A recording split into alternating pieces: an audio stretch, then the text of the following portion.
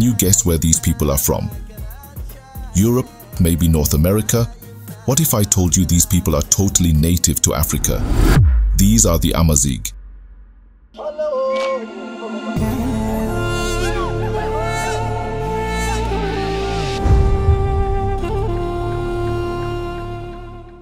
The Amazigh are the indigenous inhabitants of North Africa. They number approximately 30 million and are distributed across several areas of North Africa, that is Morocco, Algeria, Tunisia, and Libya, as well as some Saharan regions in Mauritania, Niger, Chad, Mali, and Senegal.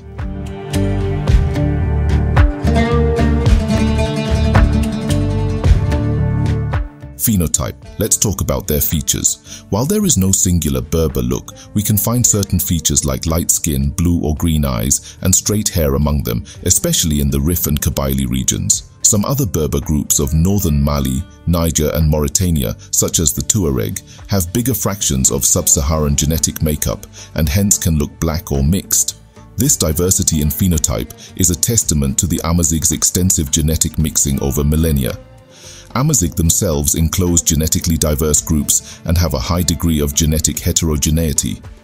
It is therefore difficult to assign a single subset of features to Amazigh.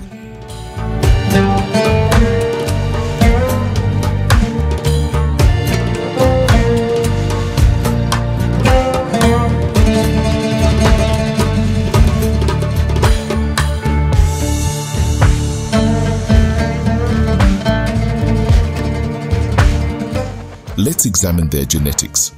Genetic studies have shown that the Berber people possess a unique genetic makeup, distinct from their Arab neighbors. Genetic data from present-day populations suggests that North African ancestry has contributions from four main sources. 1. An autochthonous Maghrebi component related to a back migration to Africa 12,000 years ago from Western Eurasia. These are essentially Neolithic Anatolian farmers. 2. A Middle Eastern component probably associated with the Arab conquest. 3. A sub-Saharan component derived from trans-Saharan migrations. And 4. A European component that has been linked to recent historic movements. Let's talk more about their primary DNA component, the autochthonous North African DNA. In 1984, Charbani H. et al. Conducted an extensive study of the Berber people. They analyzed blood samples from 120 Tunisian Amazigh of Galala village and compared the results with those of other Berber groups. The combined data, considered in the light of sociological, historical, and paleontological data, support the hypothesis that the Amazigh stem from a back migration of Neolithic Anatolian farmers and hunter-gatherers. The Amazigh carry an EM183 haplogroup that's distinct to them only. The Touareg Amazigh are of the same stock as the Eurasian North African Amazigh. The difference lies in their migration southwards and their increased interactions, trade, marriage, and slave trade with black Africans who had been living in the Sahara and the Sahel for thousands of years, resulting in a higher concentration of West African components in their DNA.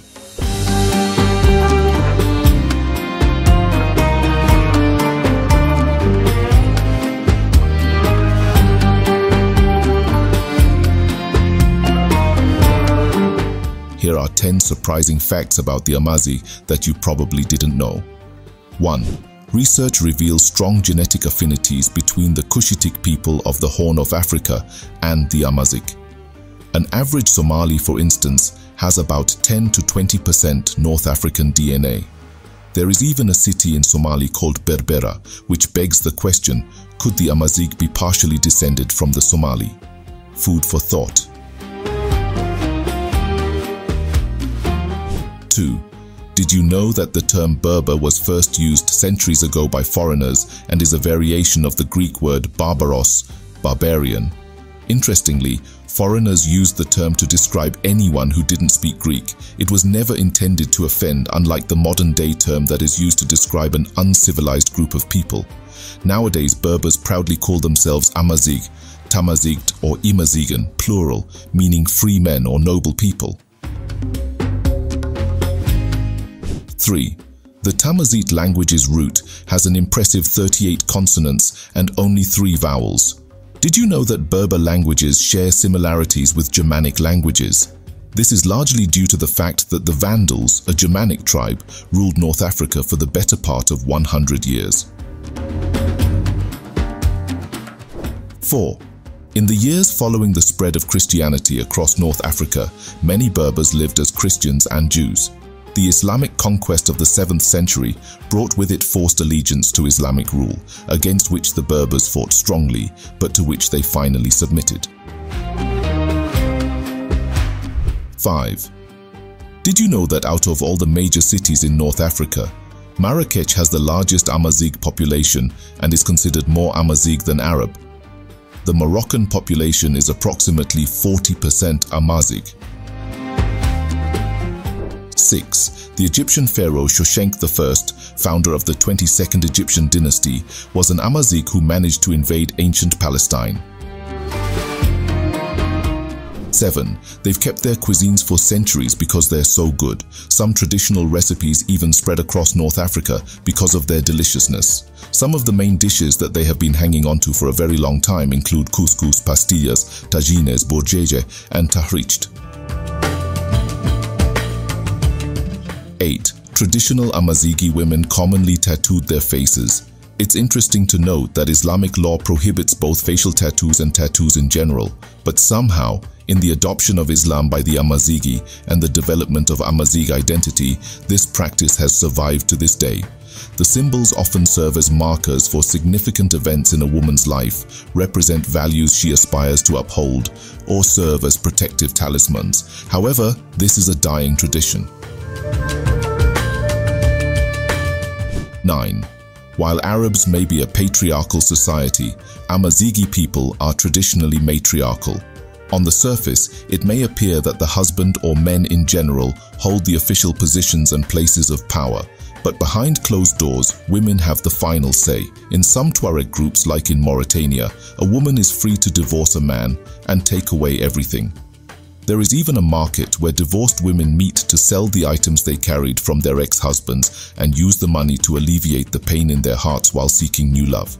These divorced women are considered more attractive than never-married women. In Algeria, Kahina, a warrior queen, is recognized for leading a successful resistance against Arab invaders. 10.